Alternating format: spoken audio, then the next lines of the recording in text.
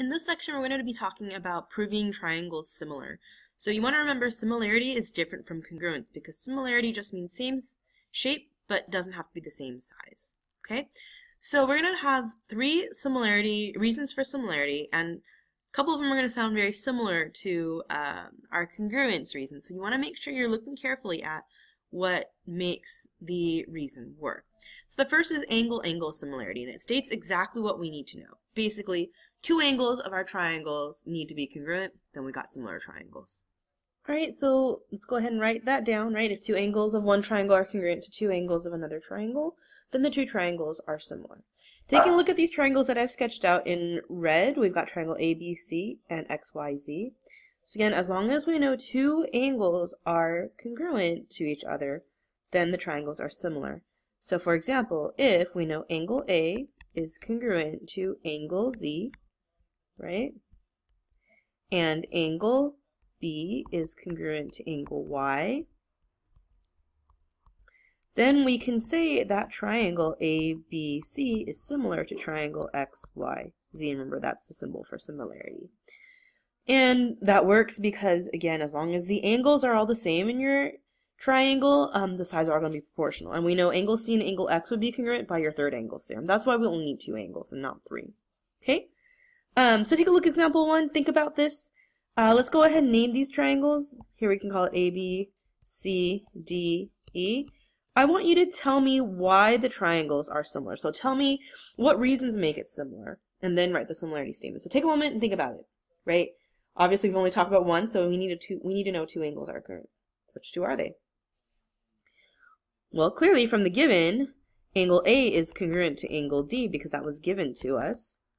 And then we can also see, what do we know about angles BCA and DCE? All right, and you'll see BCA here in yellow and DCE there in the purple. Those are our vertical angles, so we know that angle BCA is congruent to angle DCE because they're vertical angles. All right, and then we can say that triangle ABC is similar to triangle, let me clear that up a little. Okay, let's try that again. So triangle ABC is similar to triangle DCE by angle-angle similarity, right? So in that type of problem, I want you to tell me what you know, right, and what's going to prove the triangle is similar. So if you just told me ABC and DCE are similar, that's not enough. You're going to have to tell me why. Okay?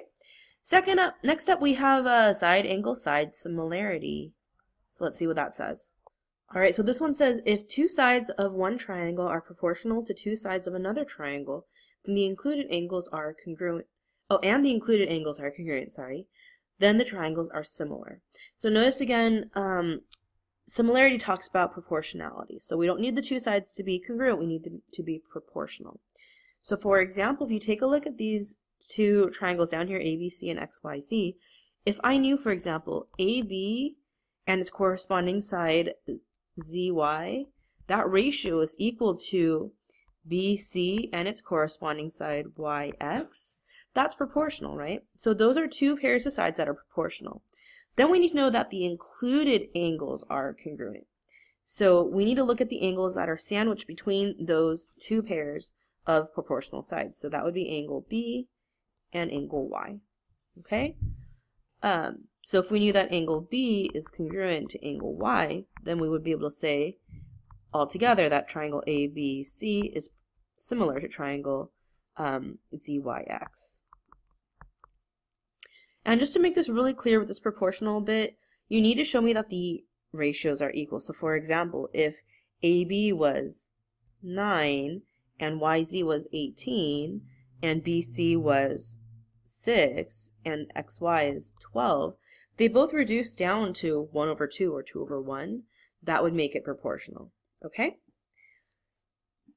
Last one is side-side-side similarity. And this one says, if all three corresponding sides of two triangles are proportional, then the two triangles are similar. So you want to make sure all three are going to end up with your same ratio. So for example here, if AB corresponds to, let's say, XY, that would make those two sides proportional. And then if BC corresponds to YZ, and that ratio equals the first, that's proportional, right?